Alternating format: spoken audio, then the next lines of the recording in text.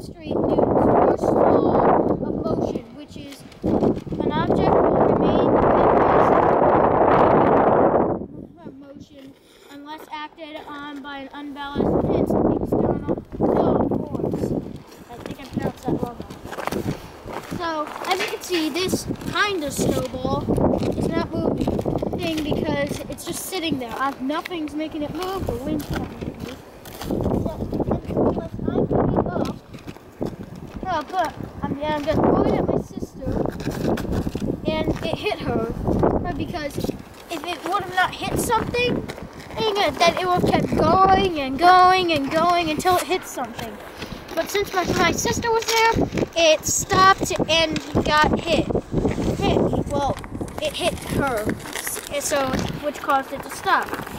Which my sister was the unbalanced force, and I was the force making it move. Would you stop?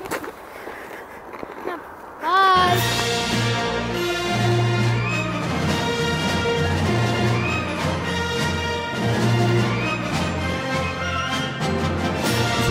And I'm going to demonstrate Newton's second law.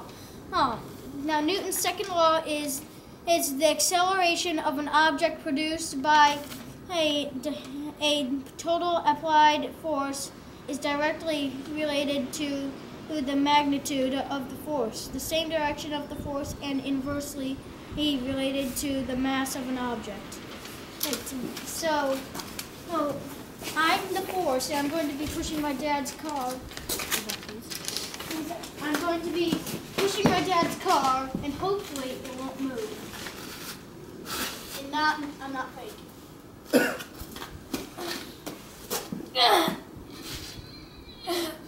See how it's not moving?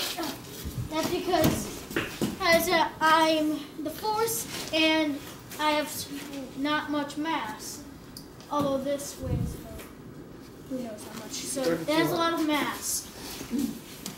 Now, when my dad and I do it, hopefully it's going to move.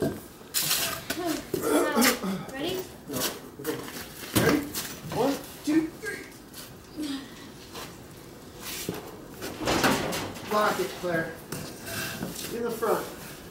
In the front, over here? Yes. Yes. Thank you. So as you can see, my dad and I were the force, and we managed to push the car because we had more force than before. Okay, bye.